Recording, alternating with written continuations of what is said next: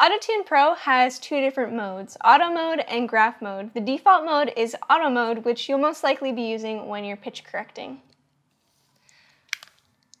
So this is our default window for AutoTune Pro. So we have our global controls up here.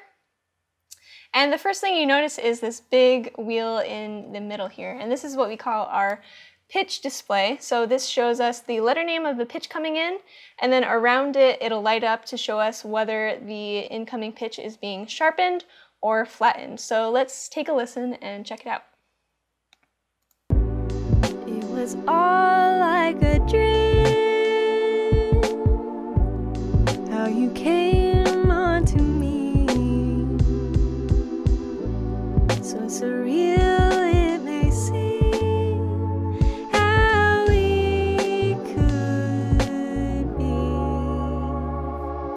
Cool, so again you can see the letter name in the middle, and that's the note that's being taken and pitch corrected. So the further away from this 0 it is, the more pitch correction there is.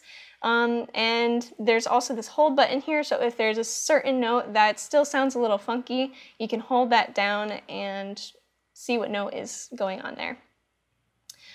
We have these 4 main knobs, which are our tools for pitch correcting in auto mode. This retune speed is, I like to think of it as the attack of the pitch correction, so how quickly the pitch correction jumps on the incoming audio. This flex tune knob, which is really useful for adding realism back into the vocal, especially if there's vocal gestures such as gliding into notes or grace notes. This humanize knob, which is also really important for adding realism into the vocals, and this natural vibrato, which allows us to accentuate or diminish the natural vibrato already present in the vocal track. And as you notice, we have this keyboard down here at the bottom, which shows us in blue which note is coming in. So in contrary to the pitch display, which shows us which note is coming out of AutoTune, the keyboard shows us which note is coming in. And it'll be highlighted in blue. So let's take another listen again. How you make me feel is so unreal, surreal. So using a combination of the pitch display and the keyboard is really helpful for pinpointing the notes that need a little extra love.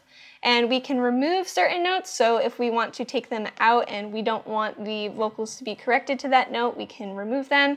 And we can also bypass certain notes, so if we want the auto-tune to be bypassed for a certain note. And I'll cover the keyboard a little bit more in another lesson as well. We can also open up our advanced view to have a few more options. So instead of accentuating or diminishing the natural vibrato, we can actually create our own vibrato by using certain waveforms, which is pretty cool. And we also have this edit display down here, edit scale display. So we can create our own scale. As you can see, there's all the notes of the chromatic scale here. And we can bypass or remove certain notes, and you know this works for all octaves of the keyboard, whereas selecting notes on the keyboard itself is just for that specific octave. So if we want to create our own scale, we can do that here in the advanced view.